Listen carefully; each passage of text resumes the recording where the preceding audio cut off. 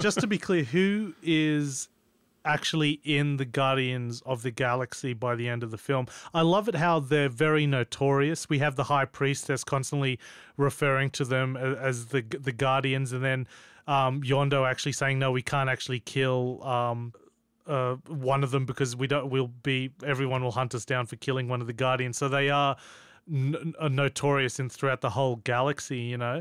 So who officially is in the team by the end of the film? Well, Peter Quill, Star-Lord, Gamora, Drax is still in the team, Groot's a baby, but by the end credits, you know, we see he's going to be teenage Groot. Rocket's still in the group. Yondu's dead. Nebula's gone off to fight Thanos. I guess Mantis is sort of hanging out with them. Sean Gunn, who's the director's brother, he plays Kraglin, and he has the weapon of Yondu, the kind of arrow at the end he's practicing. Which hilariously stabs into Drax. And he's screaming at the end. That was fantastic. I wish he dropped the fin off his head, you know, and kicked it away. But yeah, he's definitely going to be part of the group now, obviously, because he did refer to Quill as his captain.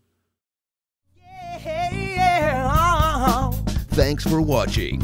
If you like what you see, please hit the subscribe button. Like us on Facebook and follow us on Twitter. Check out our podcast at www.podmeifyoucan.com.